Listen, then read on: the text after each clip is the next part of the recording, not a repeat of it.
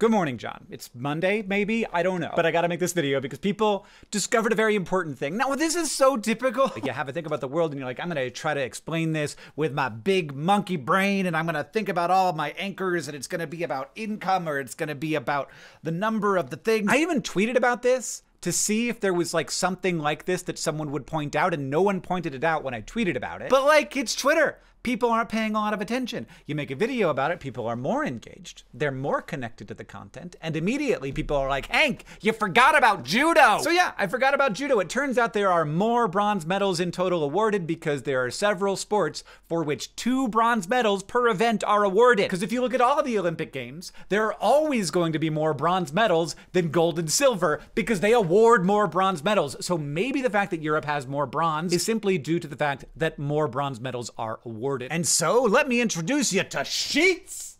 We're doing some sheets on Vlogbrothers. There were 329, 330, and 385 medals awarded. 329, 330. I don't know why there were more silver than gold, but I'm sure there was a reason. 385.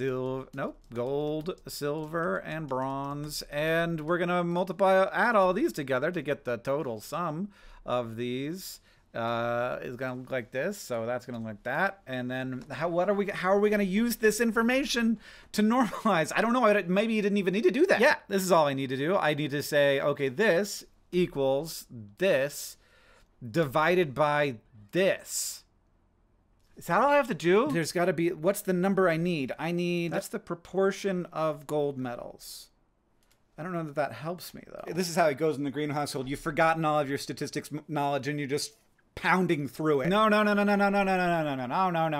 is what I need to do. I need this to equal this divided by this. And that, okay, great. Yes, that's what I need. And then this is now the normalized data. Just popping in to explain what I did. I calculated the number of silver medals won by Europe per silver medal available, number of gold medals won by Europe per gold medal available, number of bronze medals won by Europe per bronze medal available, which normalized it to the total number of medals available. I didn't explain that when I recorded the video. I'm explaining it now. Back to the video. And then we're gonna do the graph again and we're gonna see if the effect has completely disappeared. So I've got the original graph over here. And then we're gonna go and we're gonna add the year so that it knows what we're doing. And then we're gonna do insert chart.